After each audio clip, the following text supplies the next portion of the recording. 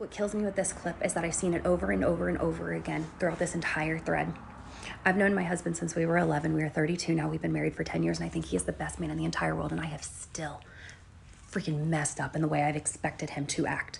I remember years ago, we were in a really dark place in our marriage, and I was so angry with him and everything. I felt like he could never do anything right, and I said to him, why don't you ever tell me what you think? Why don't you ever let me know what you feel? Why? Do you know what he said to me? He said, you never ask. He said, if you do, he said, if you happen to ask, you will use it against me later. He said, this is not safe. And that was the first time that I went, wow, I'm not always the victim like I'm acting like I am. And it has really shaped the mentality that I try to live out in my marriage and in relationships. So I do just want to more acknowledge that like, you're not totally wrong. I mean, don't use that as a crutch, but like, yeah, we do that sometimes. Women do. I'm sorry, we shouldn't.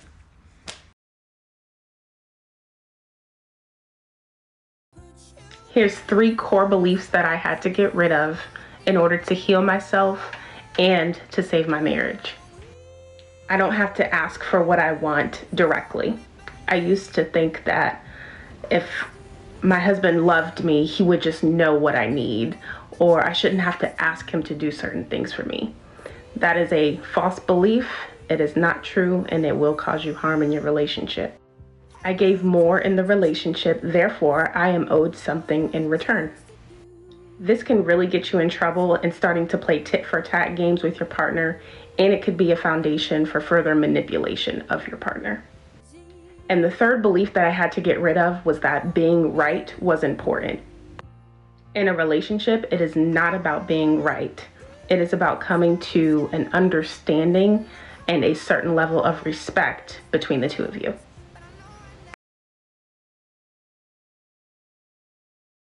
OT snapped on her. Do you write stories? What do you do? I write stories. What do you do? I write stories. What's that jacket? What you mean, Sean What's John? your shirt under you? What you mean? It's fucking pretty little What's thing. the earrings that you got on? What you mean? What's the earrings that you got on? I don't remember. What's the shoes that you got on? Oh, respect me. You in Let a, me tell you something. I respect you. I'm on a whole nother level. Don't do that. Don't do Okay. that. Sweetheart, this is Okay. not it. This is not junior high school. Okay. I'm in a big league. Okay. I'm in the big league. No. I'm in a big league. Let me tell you something. No, Let me let you know something. Let me let you know something. No, let me let you know something. I'm in a big league. Right. Listen, let me tell you something. Right. I'm really rich. I'm not your rich. Right. Or what you look at as rich. Right. No. Really rich. Look. You get what I'm saying to you? Okay. I'm in the big league. Right. Big league. Make your crush chase you is by making her aware that you have other options on the table. What I mean by this is that if you show her that you have other girls that are interested in you, it kind of provides like urgency for her to want you more, but that actually means that she kind of gets jealous. Now, if you have no one coming after you, she might just think that you're like not wanted by other girls, so like why would she want you? But if you show that you have other girls wanting your attention as well, it shows that you're kind of a guy that's like a catch. So making her aware that you have other options on the table is a huge way to get her attention. Here's why you should never open up to your women. Part 1. Regardless of the scenario, whether it's pillow talking after sex or you're going through a hard time in your life, she tells you, you can tell me everything.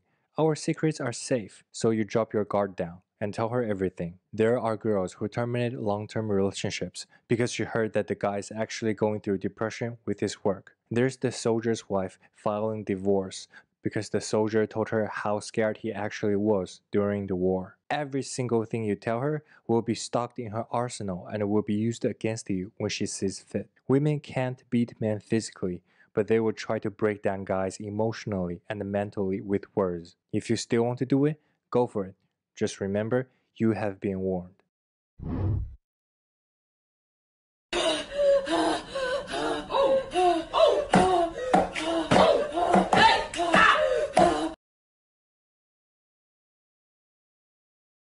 Album coming?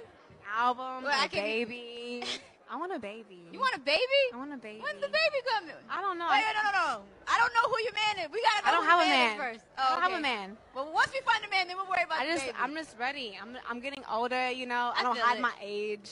Like I'm getting older, and I want a still baby. young though, girl. I know I'm young. I'm very young. But like, let's be real. Like I want to pop out and I want to snap back. I love that. Yeah. Period. Just more proof that y'all goofy asses just want a baby.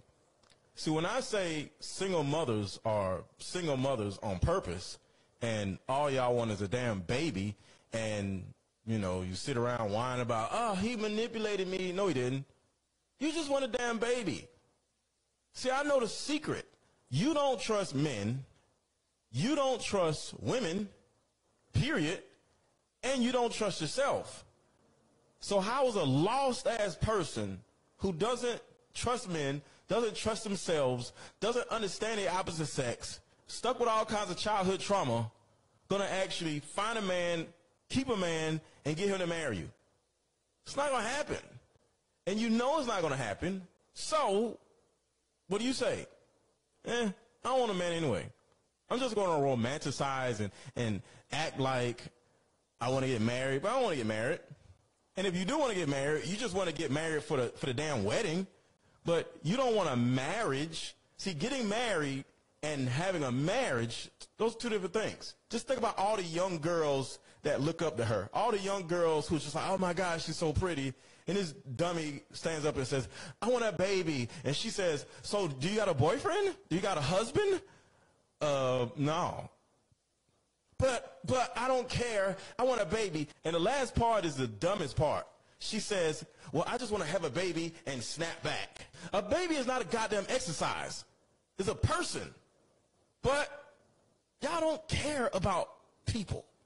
Like I said, you don't trust men. You don't trust other women. You don't trust yourself. You don't even trust your parents because they fucked your life up too. This is the reason why I do what I do. Because all of y'all goofy asses really want is a goddamn baby. And you wonder why the single mother epidemic just won't stop. Because y'all won't let it stop. Find a fucking husband and sit your ass down somewhere. Oh, that's right. You can't do that because you don't understand men. But this is why I do what I do. So the next time y'all sit around saying, you're bashing single mothers. No. I'm just trying to stop y'all from doing this stupid shit to yourselves and your kids. Find a fucking husband. There's no honor in staying in a bad relationship. You're not doing anything noble. You're not doing any. Okay, so he's right? There is no honor in staying in a relationship that is not where you should be, especially if the relationship is toxic and horrible. But I'm going to talk to my mothers. So if you're not a mother, if you don't have children, you may want to scroll past this. This may not apply to you. This will not apply to you.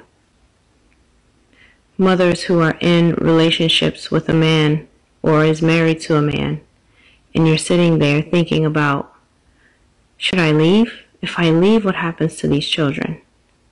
Can I leave? Especially if you're in a situation where the main breadwinner is the man. Can I do this by myself? I'm going to be honest with you. First of all, you can. You can do anything you set your mind to.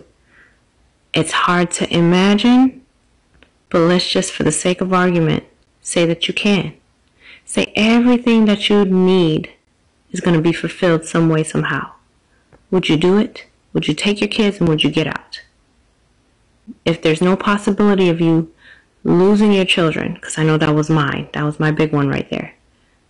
If you can have your kids and you can get everything taken care of, you don't have to worry about anything. Would you leave right now? Would you pack your bags, pack the kids, go? If the answer is yes, then you need to go. You need to pack your stuff and you need to figure out a way to get out. Because what that tells me is this, and what this should tell you is this: you're only there because of circumstances. You're only there because you feel like you cannot. And I'm here to tell you, you can. All right? I was in a 10-year marriage. Didn't think I could do it by myself. Thought I was going to lose my kids because I couldn't provide for them like he did. But what I wasn't realizing is the same damages that was happening to me in the relationship was happening to them kids simultaneously, and I was not able to protect them from seeing the damage that was happening to myself as well as them. You're not doing anybody any favors by staying with the kids? If your answer is yes, get your stuff and go. You have family and friends that will help you. You might have to humble yourself and ask for help, but go. You owe that man nothing. Ladies, here are a few good tips on how to keep your good man. Keyword, good man. By good, I mean a man of good character and integrity. Let's go. Number one, respect that man.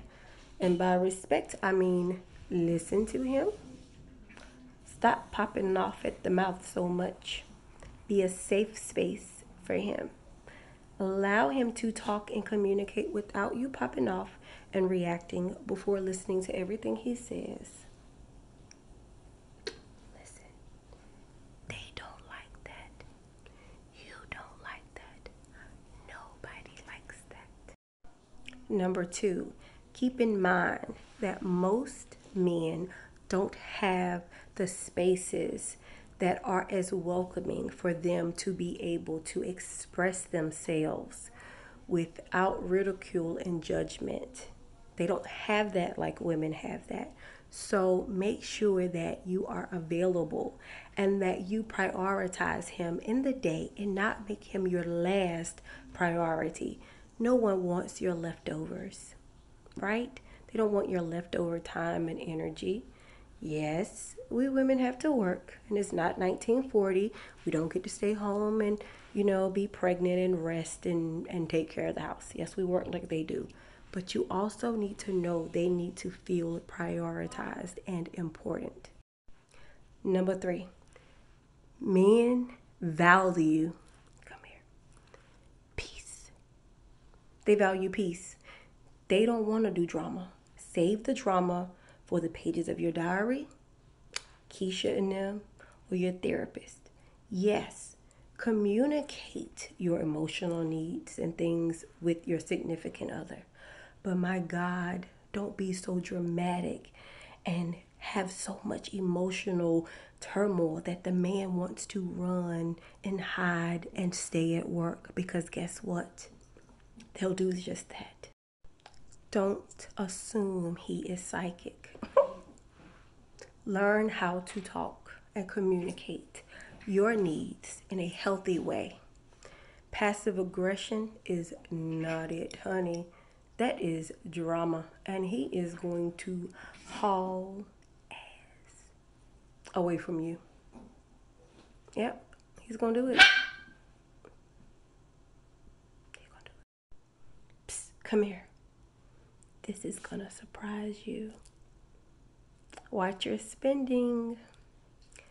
Men want women they can build with.